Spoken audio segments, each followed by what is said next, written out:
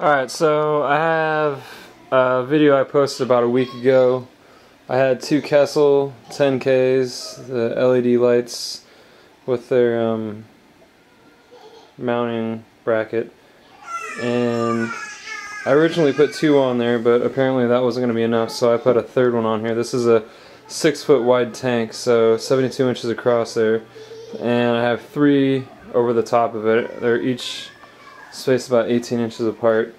But I added one SPS coral that's new to the tank, and you can kind of see that the polyps are sticking out pretty good. That's been in there for maybe 4 or 5 days now, so it's looking pretty darn good. I have noticed some of my corals are coming back. That's the pavona in there that I shot a while ago. Has a good like polyp extension on there. I don't know if you can really see it. The glass on my tank's kind of dirty, but polyps are sticking out pretty good. Looks like the clamp has opened up pretty good too. The mantles are pretty darn wide, better than it was on my halides. I'll go above the water here to show it.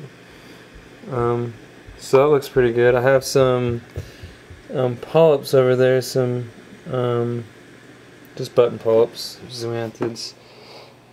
I can't really see them, but one thing I have noticed is the zoanthids are kind of, they look smaller than they did before. And there's some blue-green mushrooms there.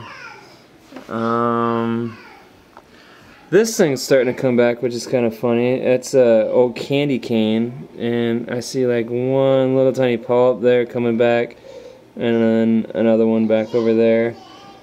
What else do I have? There's a small anemone that has split off. I have 3 of them in here now. They're all hiding usually though.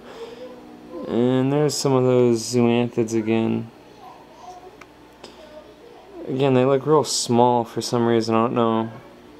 I have no idea why. There's one coral right there. I don't know if you guys can see that, but the polyps are starting to grow back on this. This is a like a ORA Monty, and then over here these things look dead, but they're starting to grow polyps back too. I don't know if you guys can see that. It looks pretty clear in the video, but it looks like it's trying to come back, which is kind of crazy. There's big aptasias all around it. I'm not proud of that. And here's another one. You can kind of see the polyps on that one starting to come back as well. But overall, I mean, I like the lights. They're pretty cool.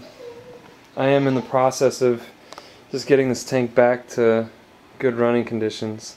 Wish I had a video of what it used to look like. It was pretty amazing at one time. But yeah, hopefully these LEDs turn out pretty good. I'll keep you guys posted.